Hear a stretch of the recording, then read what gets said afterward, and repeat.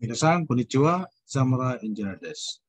In this video, we're continuing with our discussion on road signs and pavement markings. We are using the DPWH manual for this, and we are now going to the content of module 2. So, this is our module 2. Let's start with regulatory signs. What do you mean by regulatory signs? These are the signs which requires driver's compliance.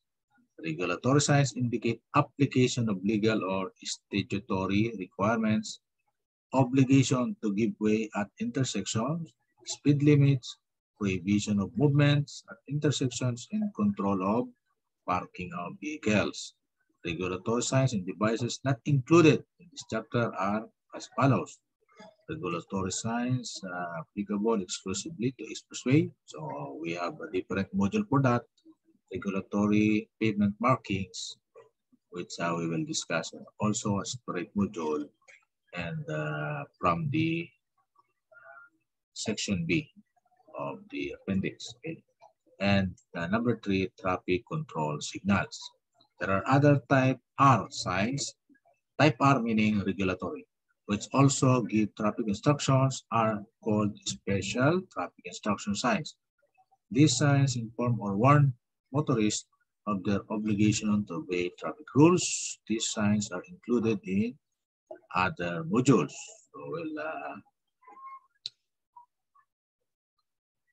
proceed further on the objective of this regulatory sign. Most of these are rectangular in shape with either red or black legend on a generally white background. The notable exemption to these are stop signs, which is octagonal, give way, inverted triangle, and some manually operated banner used in road works. Regulatory signs shall be erected only with the approval of Department Secretary of DPWH.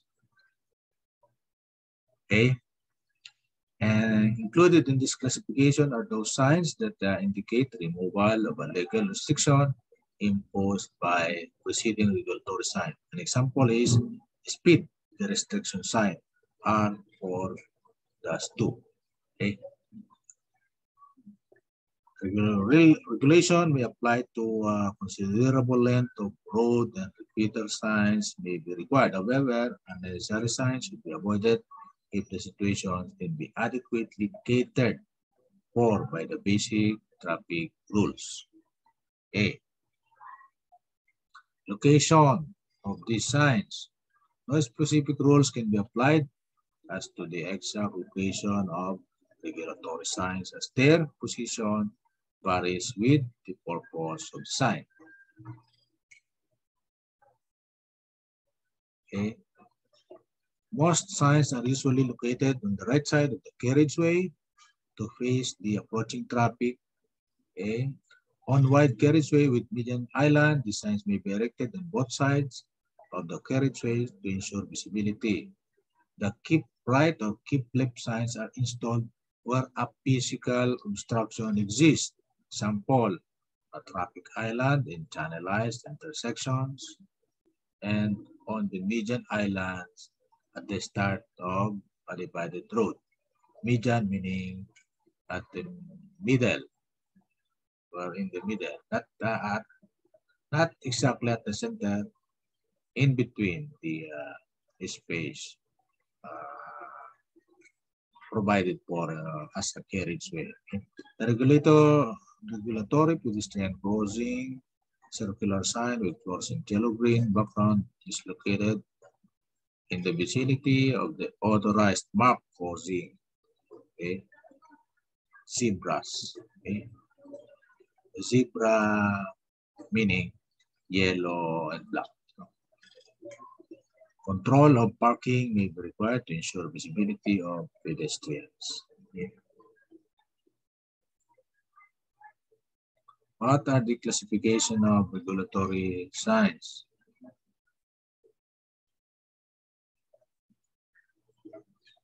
Okay.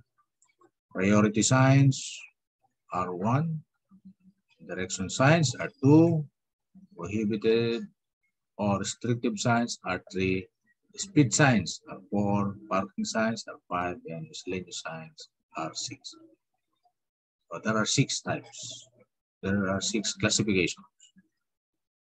Okay, so we are on what? Different sections of this module. So, sign sizes. There are generally 4 sizes for regulatory signs. Size A for urban low-speed roads. Size B for rural roads with speed limits between 60 and 70 kph. Rural road. Size C for high-speed rural highways, multi-lane urban roads.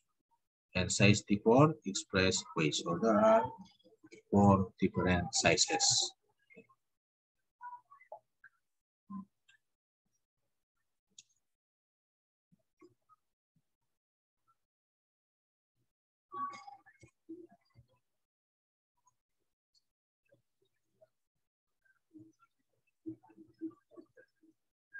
So I think we have to separate discussion of modules on different regulatory sign classification.